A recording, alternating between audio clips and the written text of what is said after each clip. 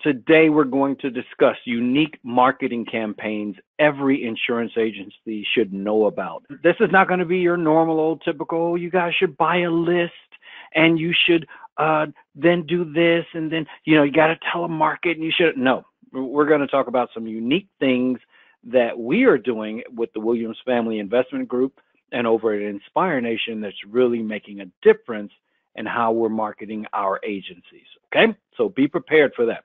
What's the purpose of today's webinar?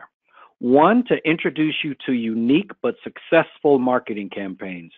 Two, to remind you why Inspire Nation Business Mentoring is the best insurance agent mentoring company in the United States. Three, convince you to sign up for the 2-day Fix My Insurance Agency Implementation Workshop. We only have one left this year. That's in September 23rd. So I want to get as many people into it as I can. Four, to show you why you should be mentoring or be a member of Inspire Nation if you need help in your agency. So those are the 4 reasons that we're having today's webinar. I want to remind everyone of this. Scalable and freedom go hand in hand. Let's be honest, we're in the insurance industry. So we're not trying to work like construction workers and all these folks that really have this labor intensive profession.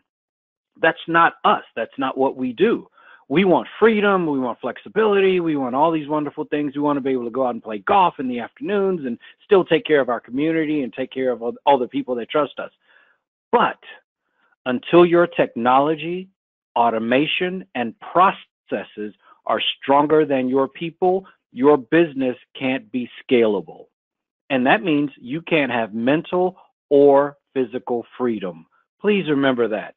Your technology, your automation, and your processes have to be stronger than your people. If your agency is relying on the strength of just your people and you're not supporting them with technology and automation and processes, your agency is 50% of what it could be if everything worked together. I'm not saying you don't need strong people, but I do know agencies that are very successful who have average people, but above average technology, above average automation, above average processes, and they're making above average money and doing above average sales and retention. And then I know agencies that have great people, but their automation sucks, their technology sucks, they don't have processes, so they're not nearly as good as they could be. Here's the first thing we want to talk about. 5 best insurance prospects. Don't waste your time chasing people who are not one of your 5 best prospects.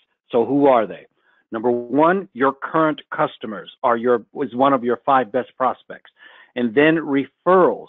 And these are customers or either referrals from a business referral partner or referrals you send to a business referral partner that are going to come back to you as referrals. And I'll show you in a little bit down the road exactly what that means when I say send them to a referral partner, and then that same referral you sent to them comes back to you as your referral for business. All right.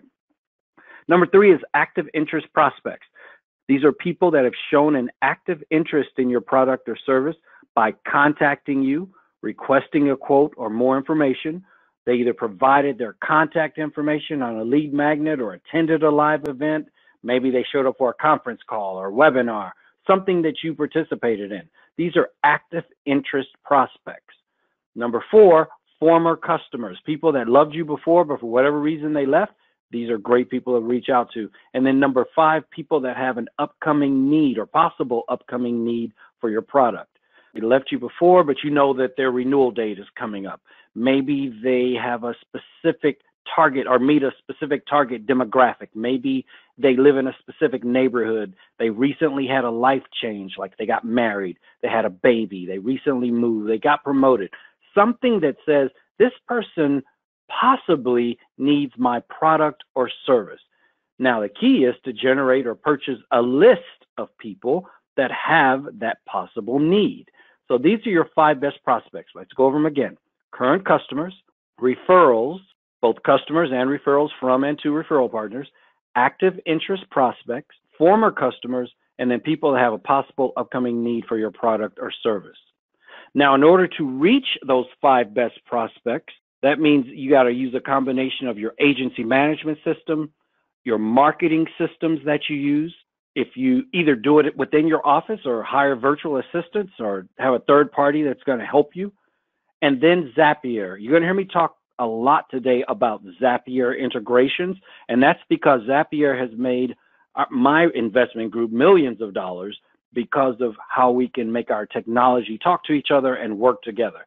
So you need those to reach those 5 best prospects. You need that combination of agency management, marketing management, your own people or third-party people, virtual assistants, and of course Zapier integrations. Now there are 10 main marketing methods.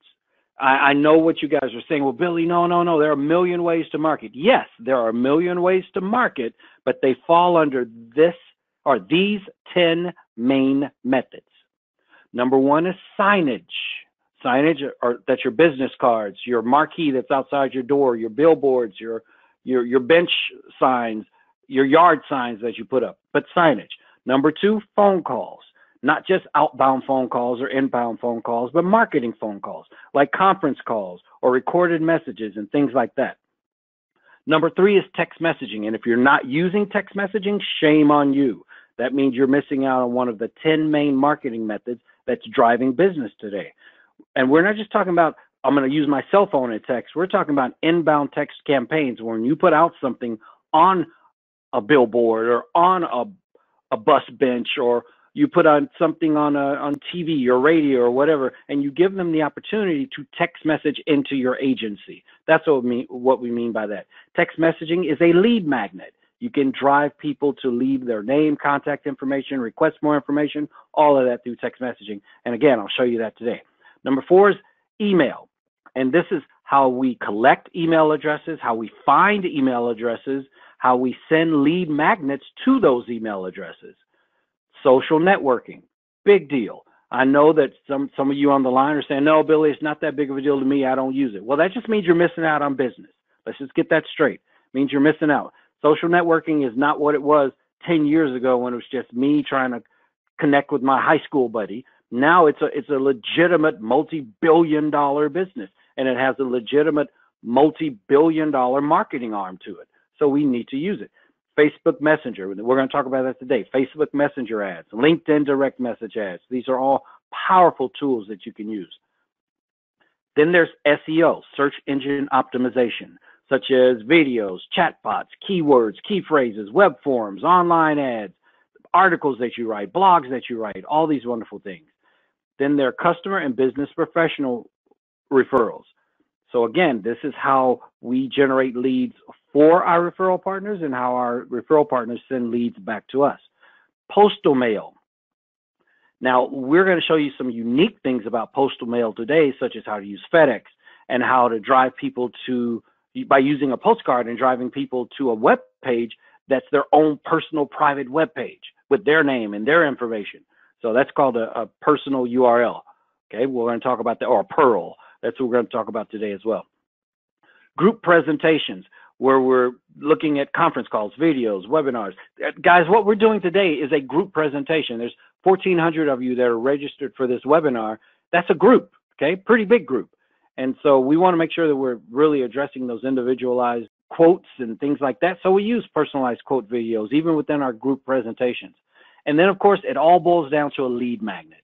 A lead magnet is written content, whether it's articles, blogs, books, ebooks. It could be audio content, such as conference calls, podcasts, recorded hotlines. It could be video content, such as YouTube, personal videos, promotional videos. But it's a lead magnet. And a lead magnet's job is to find out who's actually interested in what we're talking about.